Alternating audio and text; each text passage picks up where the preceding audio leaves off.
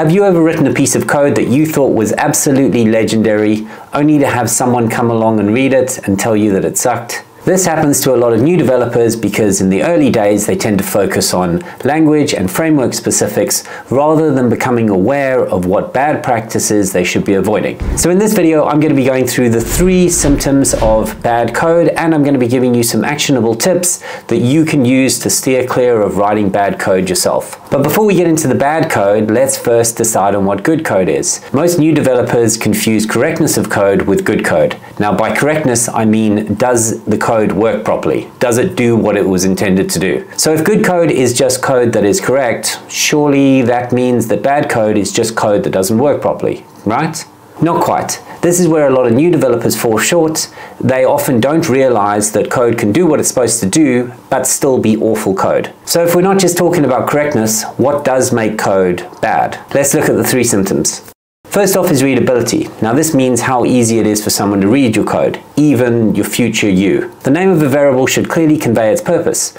The same goes for variables and classes. The moment you have a name that conveys its purpose poorly or just flat out wrongly, that is where your code starts becoming unreadable. Anyone looking at your code should be able to discern the purpose of your code just by reading the name of that function. A lot of the confusion stems from the fact that most developers seem reluctant to write very long names. You don't particularly have to write long names for your classes, just make sure that the name is descriptive enough to fully express the purpose of that item. Then the next thing that's going to affect the readability of your code is inconsistent formatting.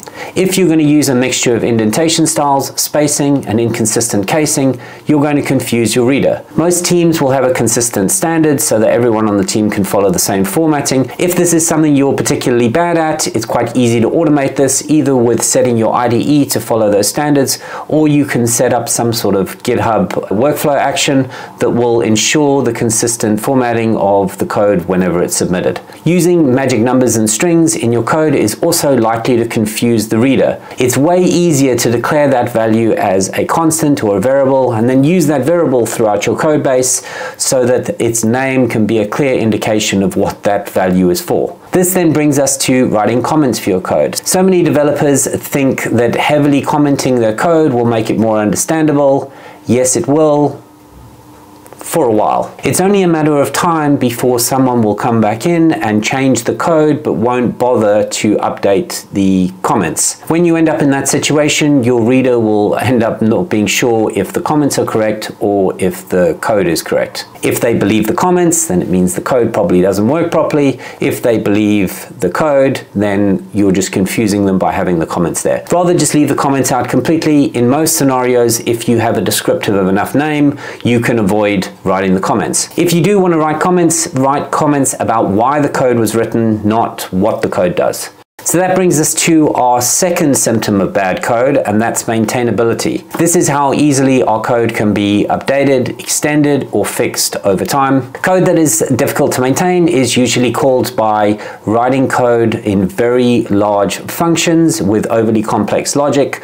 What you really want to do to solve this is to try and break up functions into smaller pieces. Try and simplify some of the more complex logic by writing helper methods. Stick a piece of complicated code into a small helper method and call that. Code duplication is another thing that causes maintainability issues.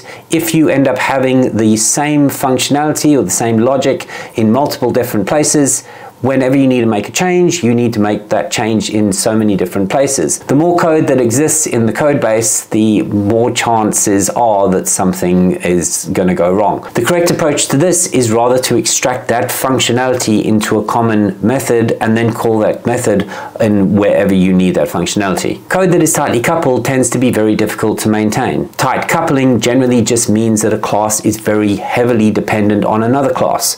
If you've ever had that sinking feeling when you've been told to make a change to a class and you think to yourself, if I change this, I know I'm going to have to change this class and this class and this class. That is a sure sign that your code is too dependent on the other classes. And then our third symptom of bad code is functionality issues. This is code that is written that ends up leading to unexpected behavior or if it does what it's supposed to, but does that in a super inefficient way, ends up hogging all resources or not releasing resources when it's supposed to. Poor error handling is another sign of this, where exceptions aren't handled gracefully, or exceptions are just swallowed without logging any information about those exceptions. And then hard coding configuration details directly in the code also limits functionality. These really should be external resources or external files that are referenced from the code. So while these are bad code examples that you should avoid, we should all strive to write better, cleaner code.